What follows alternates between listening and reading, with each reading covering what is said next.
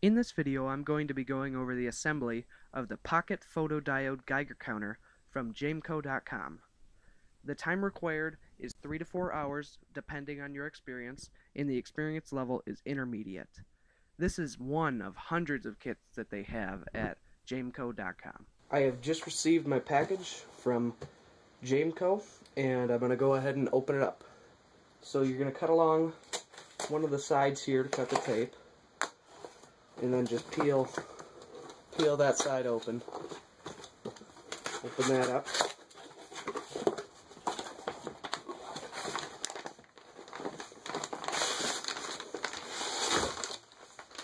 There's a box, and it's wrapped in this paper here.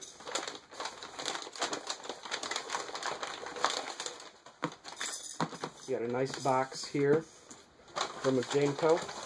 Electronic do-it-yourself kits and components, and then the bag of the actual components right here.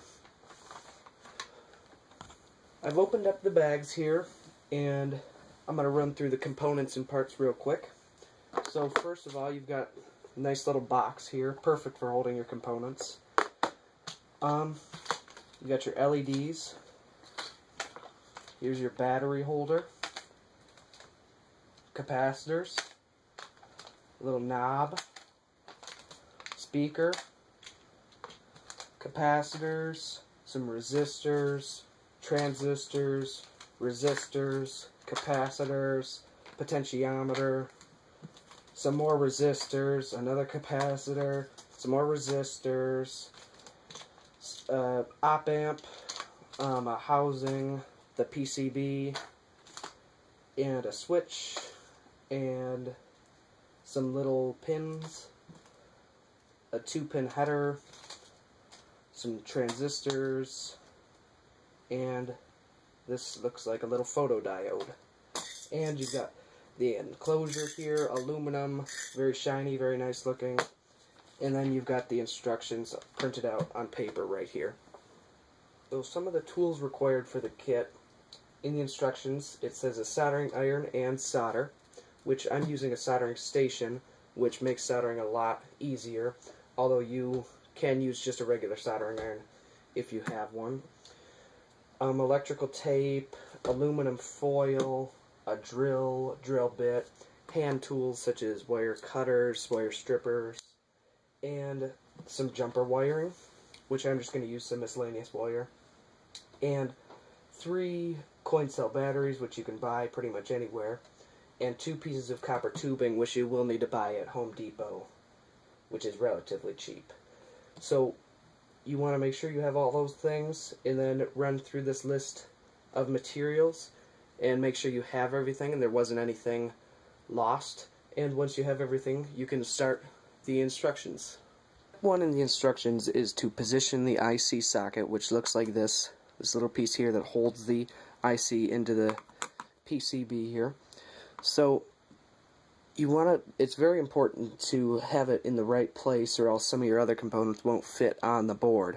So you're going to want to put it right in the middle, about there, so that way everything is based around it and you can fit everything else on your board. So just move it around until you get it about right in the center, and then you're ready to solder it on. So once you've positioned the IC socket into the board, you want to flip it over and set it on the other side of the board, the side with the metal plating, and then you want to heat up your soldering iron and solder the 8 pins into the board.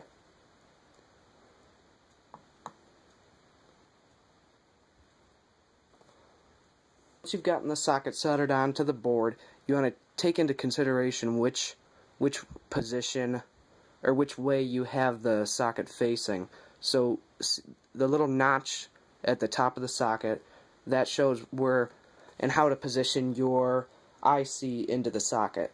So just take that into consideration while you continue doing the instructions. Step in the instructions is to solder together pins 1 and 6 of the IC socket.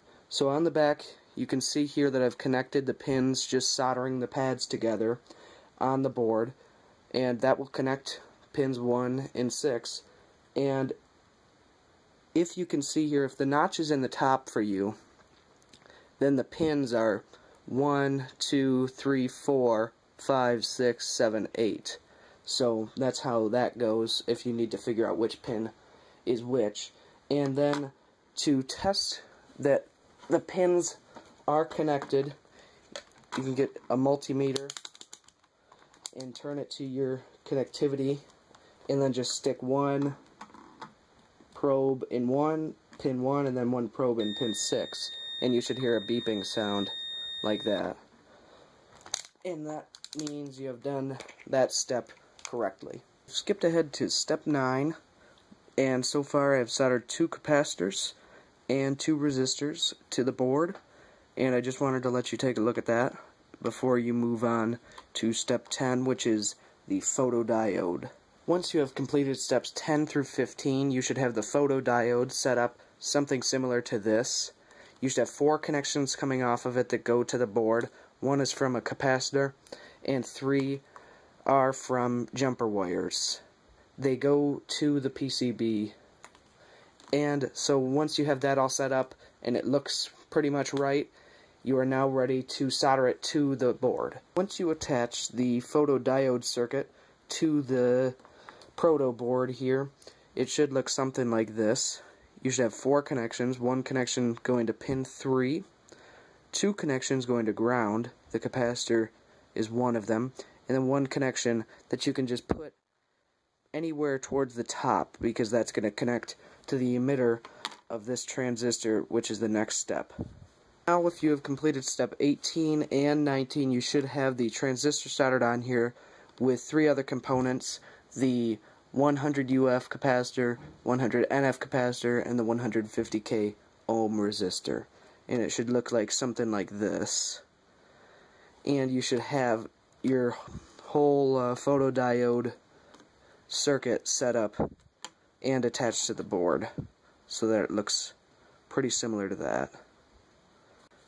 In step 21, it says to connect the ground buses, which are these 2 strips of metal plates that are all connected that you will later connect the ground connection to. You can see them there and there, but there's a strip where they're not connected here, so you need to put a wire to connect both of those, just a small jumper wire. Next couple steps, you'll be attaching this potentiometer to the proto board, and the easiest way to do that is to solder a couple of wires from the 3 leads off of the potentiometer. I repurposed some of the leads that I cut off of resistors and capacitors and actually just soldered them to the ends of here because they're nice and firm that I can put them right into the proto board. I've now soldered the potentiometer to the proto board, as you can see here. I put it pretty much in the middle at the end of the board, the opposite end of the photodiode. As you can see here, it just took 3 little soldering joints, and I can just cut these off, and then I just have to continue and attach it to the rest of the circuit. Successfully connected the potentiometer to the IC pin 5 through a 1K resistor. As you can see through, I had to just solder this in a straight line like that. And the other pin of the potentiometer, I just soldered right to the ground bus here. And then this one, it is plus 9 volts, and I will just have to wait until I connect the battery to connect that. To attach the buzzer, which is polarized, and you can tell there's a plus on the little sticker here, and the plus side connects to pin 7 of the IC, and you can just connect that by soldering it under, and then the ground just connects to the ground bus.